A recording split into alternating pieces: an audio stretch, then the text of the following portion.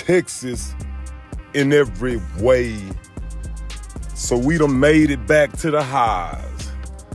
A little short tour from across the country. ATL, Arlington, we appreciate all of the love. We back online now, and I'm grateful. You know what I'm saying? We stay popped up. Want to be able to deliver quality. We started this journey about 3 years ago, and I had in my mind, you know what I'm saying? Like I just wanted to sell food. I had no idea it was gonna turn out the way that it has. You know, and that's what humbles me because God moves so quickly.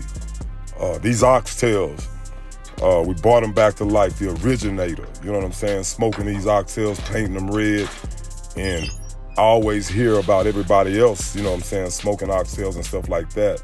And I tell people this, you cannot inspire people and not expect them to follow.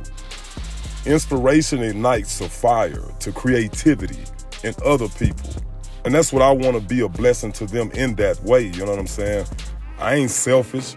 I want everybody to cook oxtail. You know what I'm saying? They're famous now. The oxtail is famous. And we're going to keep rolling them hot. Stay tuned. I'm out.